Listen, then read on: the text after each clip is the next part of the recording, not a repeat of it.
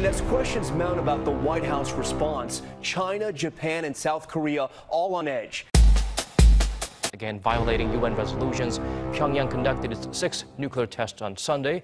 UN Chief Antonio Guterres condemned the act, calling it profoundly destabilizing for regional security, and demanded the regime's leadership cease all provocations. But there's no mistaking that tonight, what was already a crisis has just got worse. The time for half measures in the Security Council is over.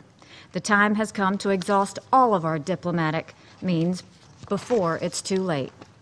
We must now adopt the strongest possible measures. His abusive use of missiles and his nuclear threats show that he is begging for war. War is never something the United States wants. We don't want it now. The time has come to exhaust all diplomatic means to end this crisis, and that means quickly enacting the strongest possible measures here in the UN Security Council. Only the strongest sanctions will enable us to resolve this problem through diplomacy. We have kicked the can down the road long enough. There is no more road left.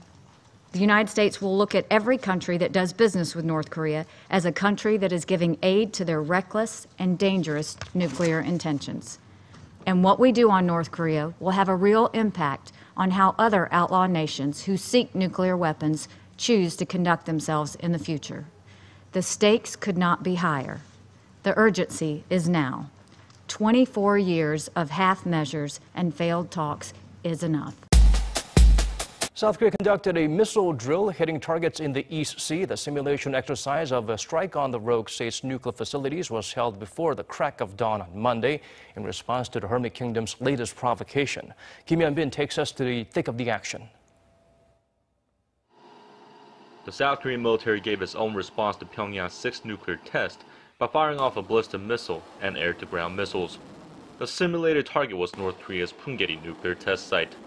South Korea's Joint Chiefs of Staff says the drills were aimed at warning the regime for its latest nuclear provocation. The military fired a land-based Hyunmoo-2A ballistic missile, which has a range of 300 kilometers, and a SLAM-ER missile from an F-15K fighter jet. Officials say all the missiles accurately hit their designated targets. The Joint Chiefs of Staff say the drills were conducted against a target in the East Sea. The range to the simulated targets was set in consideration of the North's nuclear test site in its northeastern province. This exercise shows that our forces can keep our citizens safe from any threats from the north and proves that we can destroy the source of attack and key enemy facilities. Seoul and Washington are also planning to hold a combined military exercise in the next few days to jointly respond to the recent nuke test. North Korea conducted its sixth and most powerful nuclear test to date on Sunday. Experts say it was 6 times stronger than the fifth test and 11 times more powerful than the fourth. Look, absolutely worrying news today. It seems as if North Korea may be preparing to double down on yesterday's nuclear test. First, that big test yesterday, and now signs, according to the South Korean defense officials, that they may be preparing to test an ICBM, an intercontinental ballistic missile. So yesterday they conducted their sixth nuclear test, which they claim was a miniaturized hydrogen bomb, believed to be 10 times more powerful than anything they've tested in the past. And then if today's test goes ahead, they will effectively be testing the possible delivery system for that bomb. And all eyes will be on the distance, if indeed it goes ahead, and whether or not it could hit the U.S. mainland. Today, South Korea responded to yesterday's test with live-fire exercises of their own, with both ground and air-launched missiles. The drills by the South simulated the targeting of the nuclear site where North Korea carried out that bomb test deep inside a mountain. The U.S. have also responded, with Secretary Mattis issuing a threat of his own. Any threat to the United States or its territories or our allies will be met with a massive military response, a response both effective and overwhelming. We are not looking to the total annihilation of a country, namely North Korea. But as I said, we have many options to do so. The continued provocations from North Korea have led to a dangerous face-off between the North and the world amid global condemnation, including, surprisingly, from both Russia and China. And now, South Korea defense officials also told the parliament there that the U.S. would seek to deploy a nuclear-powered aircraft carrier to the region. And yesterday, President Donald Trump tweeted that the U.S. might consider stopping all trade with countries that did business with the North, to which the Chinese have just responded saying that is unacceptable and unfair. But again, all eyes today on this possible ICBM test out of North Korea. Breaking overnight, North Korea reportedly on the brink of another ballistic missile test. Former senior CIA intelligence officer Tony Shaffer is set to meet with intelligence officials later this month, but he joins us first to discuss this escalating threat. Good morning to you, Colonel Shaffer. So basically, I want you to break down what happened with regard to the hydrogen bomb and how that compares to what we consider a run-of-the-mill atomic bomb. In other words, why is this so much more severe? Yeah. Simply put, it's an order of magnitude more severe regarding the explosive effects. We figured out in the early 50s how to essentially do what we call a hydrogen enhancement to a weapon. We don't know for a fact that the North Koreans have mastered this. I mean, again, it's a two-stage explosion, a fission-fusion explosion. The fission goes off, fusion hits in. It is a order of magnitude. Hiroshima was 15 kilotons.